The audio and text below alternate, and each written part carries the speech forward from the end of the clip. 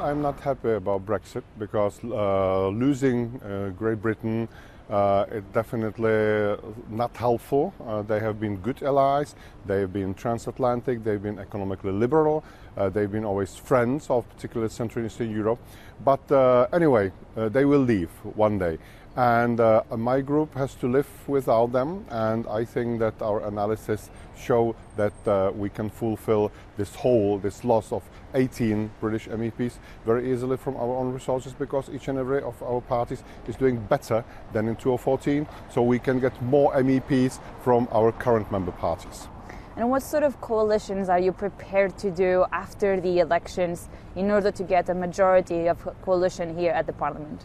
We are, of course, ready to negotiate with centre-right political parties. I think the time is up to break down this grand coalition between European People's Party and European Socialists that led European Union to a deadlock and stagnation, and to build some business-friendly, market-friendly, trade-friendly coalition that will once again start European prosperity and growth. Would you be open to then form a coalition with Matteo Salvini?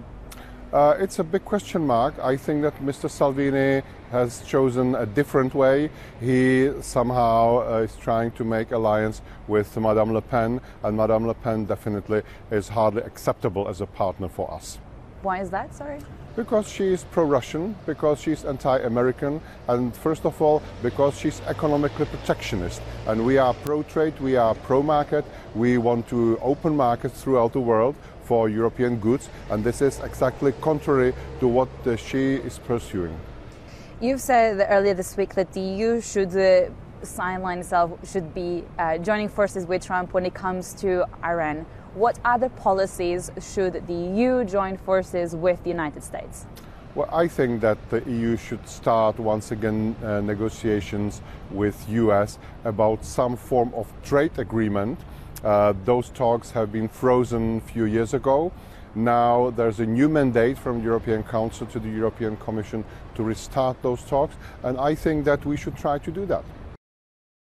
Hi, I'm Joanna Bersecci, and thank you for watching. You can check out more of our videos by clicking on the boxes on the screen. And don't forget to subscribe to our channel for more from CNBC International. Thank you for watching.